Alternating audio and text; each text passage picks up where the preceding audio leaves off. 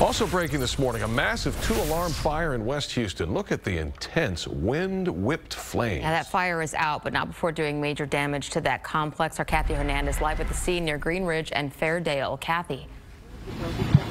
Good morning to you. It is quiet out here, but it is such an unfortunate incident for so many families. 50 to 60 units, they say, were impacted, and that's mainly because the power was cut. Take a look at this video of massive flames coming from the apartment complex on Green Ridge and Fairdale at about 8:30 last night.